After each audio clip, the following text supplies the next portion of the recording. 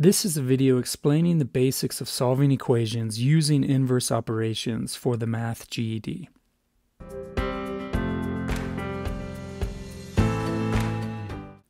When it comes to solving equations and formulas on the Math GED, you need to have a process that you can use to isolate the desired variable.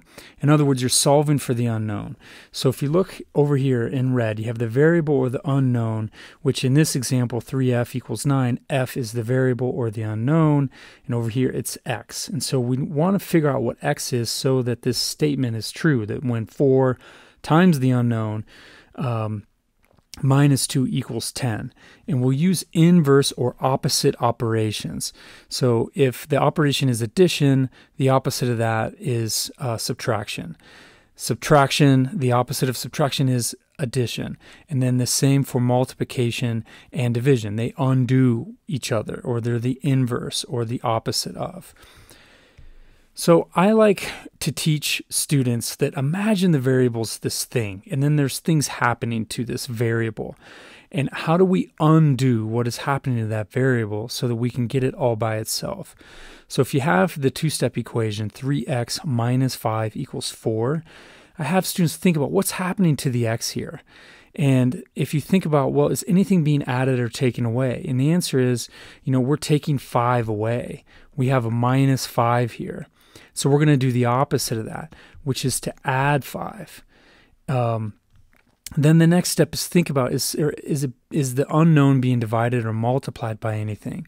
And this right here does, in fact, represent 3 times x. So the opposite of that is to divide by 3 in order to isolate that variable. So we're going to do the opposite of what's happening. Let's start with some one-step equations. And again, I like to focus this attention on what's happening in the opposite. So sometimes I'll just abbreviate H and O, and I'll go through this process here. Now, I know when it comes to one-step equations, many students can just look at this and they can just quickly determine the answer. That's, using logic, which is great. I'm going to teach the process here because on the GED, eventually the problems get more difficult and you do need to have a process. And so this is the basics, so we're just going to start here with the basics. So if we focus here on h, what's happening to h? Well, we're adding 5 to it. So we have a plus 5. So to solve this problem, we're going to do the opposite, which is subtracting 5. So we also have sides of the equation here at the equal sign. And so we're going to subtract 5 here because we're adding a positive 5 here. And what we do to one side of the equation, we have to do to the other side. So plus 5 minus 5, those become 0 or cancel out. H drops down. 13 minus 5 is 8. And that is our answer. Let's do this one over here. I minus 13 equals 32. So what's happening to I? Well, we are subtracting 13 from it. So the opposite is to add 13. So again, let's create our sides of the equation at the equal sign. Plus 13 here. And again, what we do to one side, we have to do to the other. So minus 13 plus 13 is 0. We're left with I on the left, which is what we want. And now it's 32 plus 13. 2 and 3 is 5, and 3 and 1 is 4. So our answer is 45. Now, down here, r over 8. So many students see this as a fraction. It is a fraction, of course, but think of it as division. If you think of fractions as division, they immediately become easier to handle, easier to understand. So don't see this as a fraction. See it as division. So what's happening to r is it's being divided by 8. So the opposite of that is to multiply by 8. So we're going to do that here. I'm going to multiply this by 8, and what I do to one side of the equation, I'm going to have to do to the other. Notice I put the 8 up here on level with the r. That's because this is kind of like 8 over 1. 8 over 1 is 8. And when we do that, these cancel out because it's like it becomes 8 over 8, which is equal to 1. We don't normally write 1r. We just normally write r. So that's what we're going to do. But this is effectively 1r is now equal to 6 times 8, which is 48. 8. So again, you'll see me putting, anytime you using inverse operations, I will put whatever we're multiplying up on level with the variable to just accurately show what's actually going on, but I'm not going to re-explain this again. So if you look at this over here, now this represents multiplication. This is 7 times t. So what's happening here is you're multiplying t by 7. So the opposite or the inverse of that is to divide by 7. And so how I normally do this, again, is I set up a fraction. Again, fractions represent division. I get many students that like to do it like this, which is totally okay as long as you know what you're doing, that you're just dividing here. So 7 over 7, again, that represents 1. We're just going to write t. And again, here we've divided these here. How many times does 7 go into 42? Put it in a calculator. I always tell my students, no shame in using the calculator on the GED. Use it a lot, use it frequently, and it will help you. So the answer is 6. All right, so I just kind of dived in without giving you the steps for solving equations. These are the 4 general steps. So the first one is distribute across parentheses. So I always give, if you're taking notes, I just do shorthand, parentheses first. Then you're going to combine terms. So if you have terms that are the same on both sides, or on one side of the equation rather, you can add them or subtract them. You can combine them, however you would do that with the operation. Then you're going to add or subtract to undo addition or subtraction. Okay, actually, I think I said that backwards. You're going to add or subtract to undo subtraction or addition. And likewise with multiplication and division. You will do whatever it takes to undo what's there. So this is in general. There are exceptions to this, but this is the general process, okay? So let's do some two-step equations. Again, focusing on what's happening to the variable and then doing the opposite. If you want to abbreviate H and O and create your T-chart, that can be helpful, save you a little bit of time. So if we look here at E, again, you want to focus on, there's no parentheses, there's nothing to combine. So look for addition and subtraction first. So what's happening here to E is we're adding 3. The opposite of that is to subtract 3. Then this is E being divided by 4. It's not a fraction. Well, it is a fraction, of course, but think of it as division. So if we are dividing E by 4, the opposite or inverse of that is to multiply by 4. So here's step 1 and here's step 2. All right, so let's create our sides of the equation. Here's minus 3 minus 3. Plus 3 minus 3 becomes 0, and we're left with E divided by 4 on the left, and then 6 minus 3, which is 3. Again, this is E being divided by 4, so we're on to step 2. So we're going to multiply each side by 4. These cancel out or become 1, and E is equal to 3 times 4, which is 12. All right, what about 3x minus 4 equals 14? Again, focus on subtraction and addition first. So we are subtracting 4. The opposite of that is to add 4. Then you're multiplying by 3. So the opposite or inverse of that is to divide by 3. So create your sides of the equation. You're going to add 4 here, add 4 here, and this is going to give us 18. This is 0. So now we have 3x equals 18. So now down to step 2.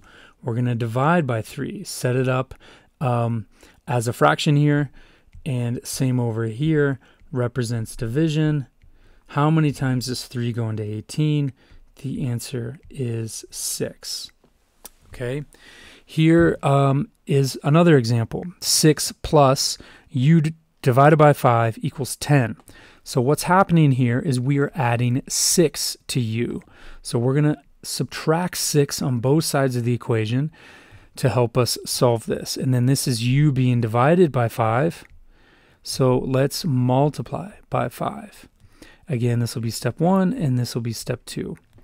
So let's subtract 6 here. This is kind of tricky because most students, they don't notice that this is a positive. You got the positive here, but this is why we're subtracting 6. Okay, so these cancel out. You have u divided by 5, equals 10 minus 6, which is 4. U divided by 5, the opposite of that is to multiply by 5. Again, on both sides of the equation. These cancel out or become 1. And so we just write U instead of 1U. And 4 times 5 is 20. Again, no shame. Put that in the calculator if you need to. Don't guess. Don't stress. No shaming if you need to use the calculator on the GED. Remember, you can use the calculator for the majority of the questions. I'm always telling my students, please use the calculator more. All right, so now we have this problem here. -6 plus 3 times C equals 6. So this one I find is tricky for students, because when you think about what's happening to it, we are adding a negative. So here we're adding a -6 to this 3C. So if you add a negative, again, that's the same as subtracting 6. Okay, so the opposite is we're going to actually add 6 to both sides. This 3 times C, that represents multiplying by 3. So we're going to divide by 3. All right, so let's add 6 here, and we're going to add 6 over here to our sides of the equation. These cancel out or become 0. Now we're left with 3C on the left side of the equation, which is equal to 12. So this is 3 being multiplied by C, so we're going to divide by 3 to get our answer. 3 over 3 is 1. Again, we don't normally write 1C. We would just put C. And how many times is 3 going to 12? Again, put it in a calculator if you need to. 12 divided by 3 is 4. Okay, so those are basic 2 steps equations. I did want to create an example where we use all 4 steps. So here I've got 3 times x minus 4 in parentheses plus 2x equals 27. So if we distribute across, step 1, we're going to multiply this 3 times x and this 3 times what effectively becomes a -4. So 3 times x is 3x, and then 3 times -4 is -12. And then we'll drop down this plus 2x and set that equal to 27. So that's step 1. We've distributed across the parentheses. Now let's combine like terms. We can combine this 2x and this 3x and the 2x to get 5x minus 12, again, is equal to 27. So now, now you can do what's happening in the opposite. What's happening is we're subtracting 12. We want to add 12 to both sides. So we're going to add 12 here and add 12 here. This is going to give us 939. And we've got 5x over here is equal to 39. Let's divide by 5 on both sides. That would be the last step. So again, what's happening here is you're multiplying by 5. So the opposite is to divide by 5. All right, so we end up with x equals 5 into 39. Let's put that in the calculator. It seems like it's kind of a weird one. Sure enough, we get a decimal. It's 7.8. All right, I always like to give you examples where you can really practice this. So these are Khan Academy exercises. So if you want, you can type in one-step addition and subtraction equations where it just focuses on the addition and subtraction. Then he also has one for multiplication and division. And there is a good 2-step one as well. It does involve parentheses. But if you type in 2-step equations, search for it, or look below. I will link this. It's also linked to my website, passtheged.org. And good luck on the GED. I hope you enjoyed this video. Please like this video if you found it valuable, and subscribe if you would like to see more videos like these. Visit the link below to passtheged.org to see more videos and learning opportunities that will help you get the highest passing score on the GED. And good luck.